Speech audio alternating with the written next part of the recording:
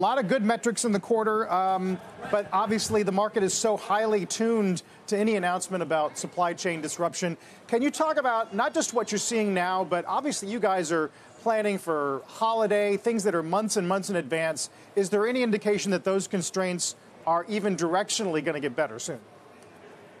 Sure. Well, I would tell you, as we head into back to school, our inventory positions here within our distribution centers, and more importantly, within our wholesale partners, our own stores, e-commerce, we're in a very strong position, and we're carrying momentum, from last quarter into this important back to school season with great inventory and strong sell-through.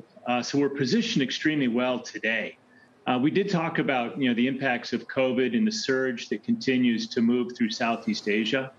But importantly, we talked about the strength of our supply chain, the position of our partners in these critical markets. Our factory partners are open and operating, and we have line of sight to be able to move those materials in a difficult marketplace or environment.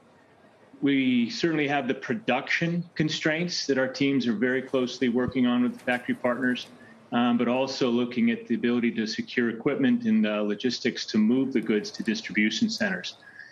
We did say, that we will see some quarter-to-quarter movement here in the important September to October timeframe, but we see no risk to our ability to service the fall holiday demand, that we have within our order books, but that we also see coming in through our own direct channels. Right. I want to talk about demand, but one more on supply. For a long time in retail, we've been talking about whether supply chains need to be adjusted, moved, repatriated. It used to be about tariffs. Obviously, now it's about costs and COVID.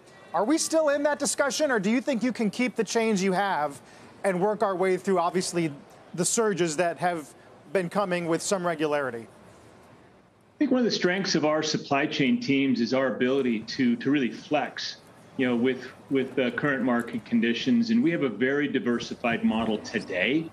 And we have the ability to continue to diversify in future seasons.